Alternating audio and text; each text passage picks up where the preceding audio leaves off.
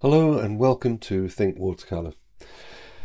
This demonstration sketch was inspired by a picture I took on my phone last year when out walking in Sandiway in Cheshire. It was a bright sunny day, and as I walked up the path to the opening, it was silhouetted against the bright sky. Of course, when I took the quick picture, the phone's camera adjusted to the light, and I didn't quite capture the contrasting tones that I was actually seeing. However, this is a good opportunity to demonstrate how to edit your reference and use it only as a guide to the painting you have in mind. Unless you intend to paint in a photorealistic style, I would always advocate that you interpret your reference, whether it's a photo or if you're even painting on plein air, to suit your own style of working, rather than to slavishly try and copy exactly what you've got in front of you. So, as you can see from my initial sketch, I've just drawn a few details as a sort of roadmap for my painting. My aim was just to paint this in a loose interpretation of the view to create the feeling of walking uphill towards the light. I started by painting the initial wash of the lightest lights using cobalt blue for the sky, yellow ochre and sap green for the foreground, and raw sienna for the tree trunk. Then for the fence post I used a stronger mix of raw sienna on the two right hand posts, and I used sepia and dropped in some ultramarine just to mix on the page wet in wet, just to give a nice blend of various shades of different colours.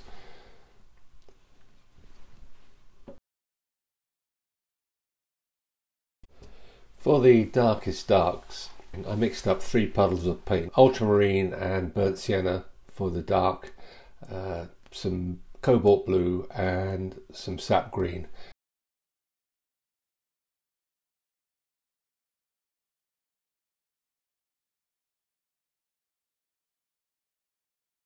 Let it all blend and mix on the page.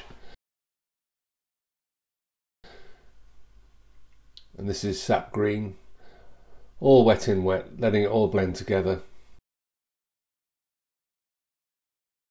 And I'm going to drop in a little bit more ultramarine just to darken the area at the top.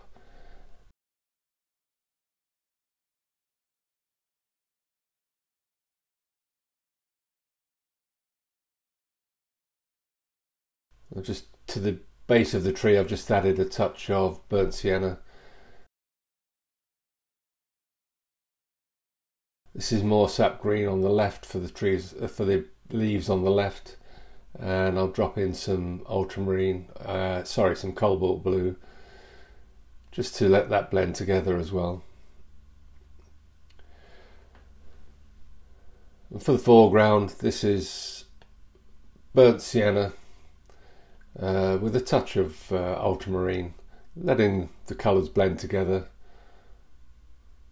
Very loose style, just to indicate some leaves and rough ground.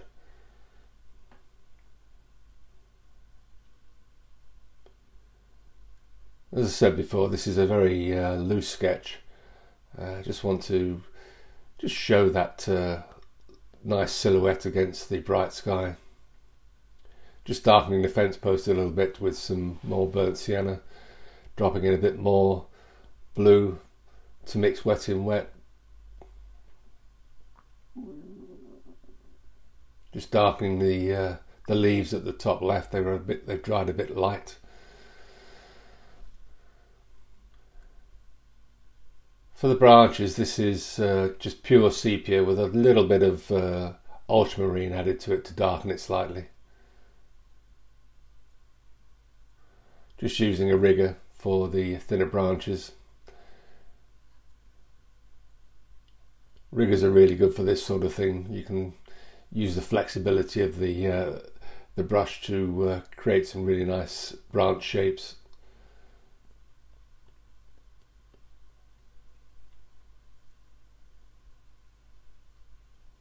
Just darkening the foreground at the base of the tree.